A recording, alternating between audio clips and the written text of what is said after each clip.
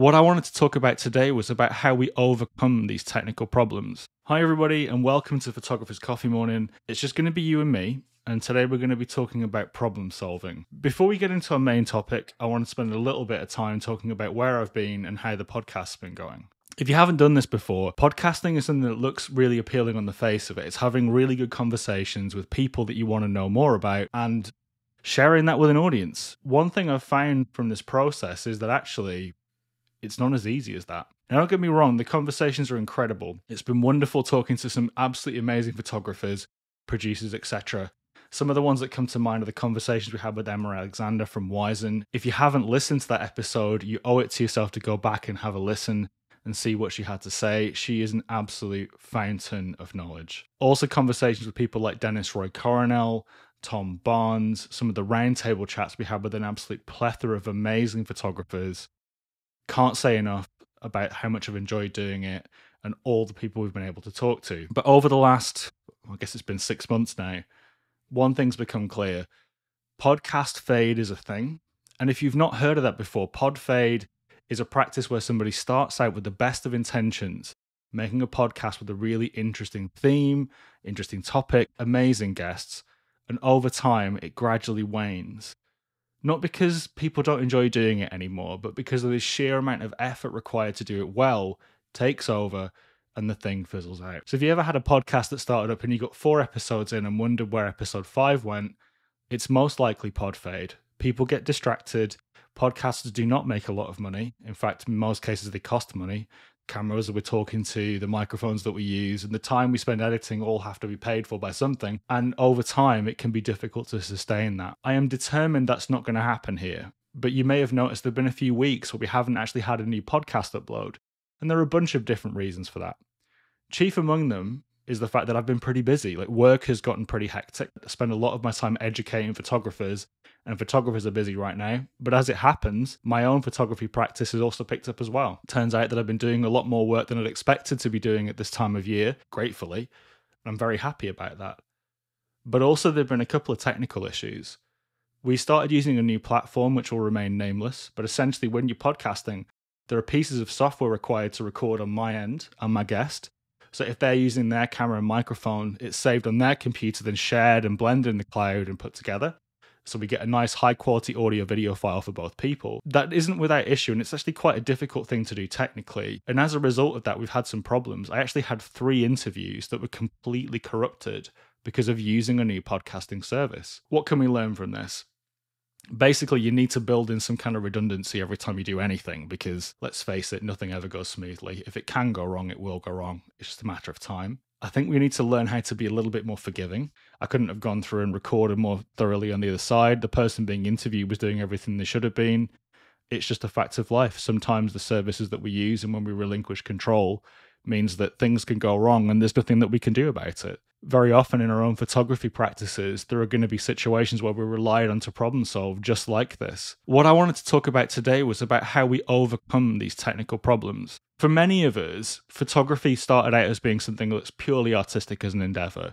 You pick a camera up because you want to be creative. You want to make something new that people haven't seen before.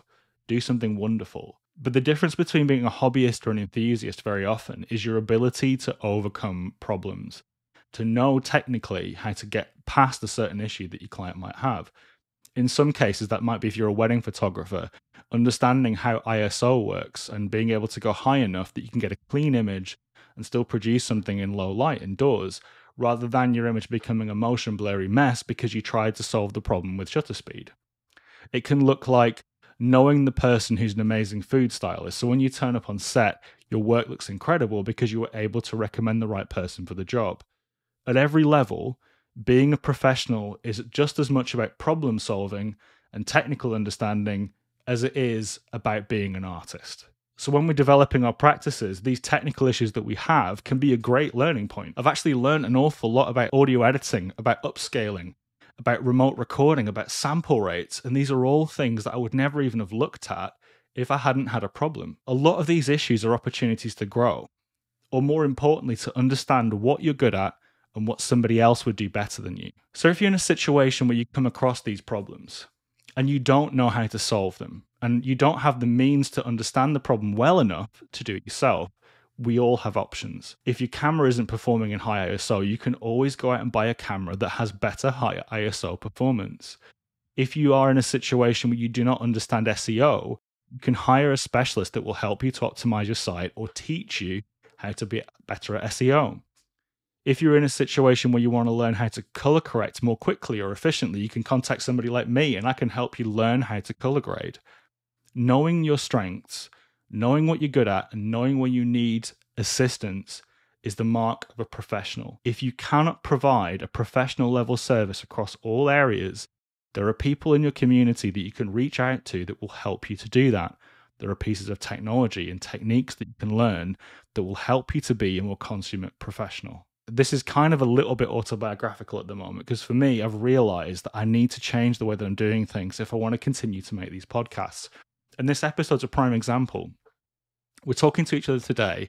It's just you and me and a camera. There is no guest. And the main reason being that once those technical issues arose, I spent the time that should have been taken up scheduling those guests, overcoming those technical issues. And in that time, I released a few solo episodes on YouTube that haven't been on this podcast feed that have actually done really, really well on YouTube. And that kind of comes to another element. If you are doing something technically and you come across a problem, sharing the solution with other people is something of huge benefit. Try and find out if there is a way of you sharing the information that you have in a way that will bring everybody around you up. If you don't share the information you have, that's absolutely fine. It is your prerogative. It is time consuming to do that. But be aware there are rewards if you decide to share things. Those videos I published on YouTube were some of the best performing on my channel, and I'm really quite happy I did it. One of the videos that I made during this time was highlighting some of the focus issues that have come up on the Fuji X-H2S camera in front of me. And it was kind of a bit of a scary thing to do because admitting that you found a problem, sometimes people can see that as a failing in you. I was genuinely worried before I published that people would think that I was the problem, that I was incapable of focusing a camera and it was nothing to do with the equipment. So being able to show with examples and spend the time and put that together and see people come and tell me that, no, I've experienced the same thing was massively validating. Tech support is part of the job. If you're a professional, a client is going to expect that you understand how your equipment works and how to get the best out of it. And if that ever ceases to be the case, or if you don't know enough, you can turn to sources of education to help you to understand. The fact of the matter is, a lack of knowledge or inappropriate equipment can genuinely cost you time and money. It can cause you problems on jobs, and not being fully aware of how your equipment works can be devastating to the outcome of a project. So, I really encourage you, try and find people that can help you to understand if you don't. Seek out new equipment as you earn more if you can. And try and make sure that you have a full understanding of the equipment that's already in your kit bag. A little bit of knowledge is really, really powerful. And there are an awful lot of commercial photographers out there that are using equipment from 5 or 10 years ago with thriving business practices. The important thing there is that they've chosen equipment that is appropriate for them and they know how to use it inside and out. If that isn't you and you feel like you need more help, feel free to drop me a DM. I'm here to help. My Instagram DMs are always open. I'm always happy to get back. Or if you prefer, you can use the comments below if you're on YouTube. The fact is, you don't have to do it alone. Like, nobody's expecting you to understand everything perfectly. You're a professional photographer. You are not a digital technician. You are not a camera expert. You're not any of these things if you don't want to be. If you feel like you have the capacity to be your own SEO expert, your own marketing expert, your own sales department, that's fine. You can do that. But at the same time, if you want to focus on being an artist or being a technician or being any of these things, there are people in the ecosystem that will benefit from you not being proud, but sharing that work. You'll both grow faster. Imagine if your client said, we can take our own pictures, they'll be just fine. That might be true. They could be fantastic hobbyist photographers. Their business might thrive just as much with their own photographs they're taking on their iPhone as the ones that you've taken for them. But the fact is, you can elevate their brand. And it's the same in other areas. You might feel like an amazing editor, and that may well be true. Would you be benefited by understanding more about how your editing software works? You may feel like an incredible marketer. Would you not be better off with a PR company helping you to grow locally? When you look at opportunities to grow, don't just think, what can I do? Think about who can I bring in to help me grow faster. The money that you earn as a photographer can be seen in a multitude of different ways.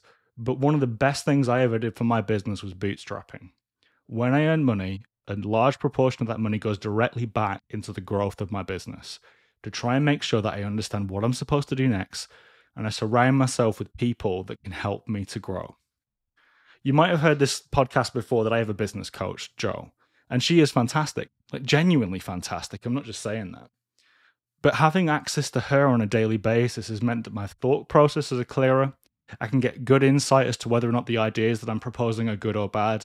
And having a sounding board even has been something that's been absolutely pivotal to my growth recently. Even to getting this podcast out on time, like genuinely, if I didn't have her reminding me that I had this to do, I wouldn't have published once, never mind basically every week since the beginning of the year. Having access to people like Jo has been vital to my business. And maybe you don't need assistance with that. Maybe consistency is fine. Maybe social media management is fine for you. But there are going to be areas in your business where you may not be the best person for the job. And finding reliable people you can outsource to is a big part of how you level up. But I guess the question is, like, how do you know the person that you're reaching out to is going to do a good job for you? Like, we need to try and help share this information. If you have an amazing vendor that you want everybody to know and shout about, drop it in the comments, drop me a DM and I'll try and share it. I want as many people out there to have thriving businesses, and I want there to be a solid ecosystem built around advertising photography businesses. My part in this, I offer education products to photographers. If you want to learn about backup and how to get a secure system that would keep your clients' images safe and give you a plan if a disaster struck, Workflow, my educational offering, is designed so that you can pick up again after a fire in your house and within half an hour be back to editing, and within a few days be back to full strength with multiple backups of your work. I never want you to be stuck. I never want you to be caught out. And if I feel that way about this one offering, there are other educators that can help you in other areas. If you wanted to understand more about how to advertise your business, learning about that can be a massive benefit. And if you feel like you can't just learn the process, trying to find somebody that offers it as a service might be the right option for you. We aren't all capable of being equally good at every aspect of our business. Similarly, with color correction, you might be the kind of person that wants to be the artist first and focus on the shoot and forget the rest. But the fact is, as a photographer, shooting is half of the equation. Back in the day, if you're a film photographer, you would select your film stocks, you would choose a lab, and you would have them do that side of the work for you. But the film stock that you chose and the lab you decided to go with had a huge impact on the way your images look. And right now, understanding Lightroom or choosing a post-production house or an AI software even can do that work for you is now vital to getting the results that you actually want. Outsourcing doesn't necessarily have to be a relinquishing of control if you do it with intention and you understand the trade-offs that you're making. If you want to know more about the direction for your color correction, how your visual identity affects your brand, I can help you with that. Feel free to drop me a DM. We have a course and workflow called Visual Identity that is designed specifically to address this. And if you want to provide a vendor recommendation for somebody that does incredible post-production work, feel free to send me a DM or drop it in the comments below. Again, we're here to support creators. And in the end, a strong visual identity is something an editor will be happy with because it makes their job easier. In Tom Barnes' interview, he talked extensively about how the vast majority of his clients booked him because he was capable of shooting both photography and video on the same project. And if he wasn't going to shoot it personally, he would bring in a team member that was capable. So exactly the same way, if you're a photographer, it's time to get to know some videographers or learn to add that as a complementary service to what you offer. Being able to be a one-stop solution for a client is incredibly beneficial, especially in the commercial space, but equally in the wedding space. You have the option to be the person that says, yes, we can do that for you. And either provide the referral to your friend and feed a friend, or provide it in-house by bringing somebody in and contracting that work in and doing it yourself. Being able to shoot video and photo is a huge benefit. I want to show you how to extend that visual identity from your stills work to video, so that when a client does come to you, they don't just do it to tick a box and say, yes, we have it. It's so your identity matches with stills and motion. So like I said to you, today's episode's been a bit of an odd one. After a series of technical problems, it can be very easy to allow yourself to be derailed. And like I said, thankfully, I've got a good community around me that helped me to pick myself back up again, helped me to get back on track. And I really hope you have that. If you don't, I really want to help connect you with other people that think the way that you do. Read the comments. You're not alone. All that said, to summarize, podcasting is incredibly time consuming. Technical issues are inevitable, and tech support is basically part of the job. If you can't do it, find somebody that can, because that allows you to offer a client a complete solution. And don't forget, your business can be an ecosystem that can feed your friends. If you're in a situation where you feel stuck, reach out to those people and see if anybody in your network knows somebody that can help. Things grow faster when they grow together.